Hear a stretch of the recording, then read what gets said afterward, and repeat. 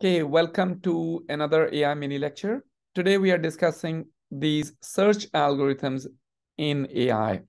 The concept of search algorithm in AI is well known.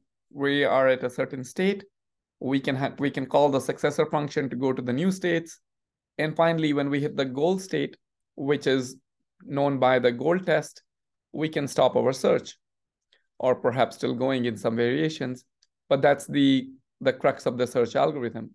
There are two different kinds of search algorithms, generally speaking. One is tree search and one is graph search. And sometimes there is some sort of confusion around what do these two represent. And perhaps the naming doesn't help.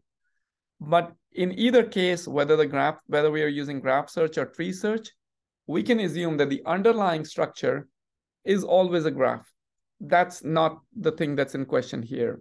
Rather, the question is whether we are searching in that underlying structure like a graph or like a tree. If we search it like a tree, that means we always see, okay, we are here, we've been to this node, this is our ancestor, etc. We do not really remember that this particular node was also reachable from the other node. So in other words, we do not really track the history of the nodes that we have already been to. And that is the main definition and the main difference between the graph search and tree search. Again, in graph search, you are going to keep a closed list. That's a list of closed nodes, the nodes that you have already been to. In tree search, you're not going to really do that. And what is the advantage of one over the other? The advantage and the disadvantage is very simple. In graph search, you'll almost always beat the time, but you have to keep that memory.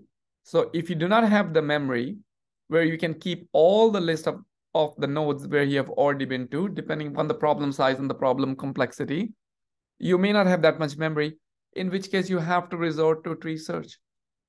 If you can keep a list of closed nodes, then certainly you'll use graph search. But when you cannot, tree search will be the only option. And that is the main difference between graph search and tree search.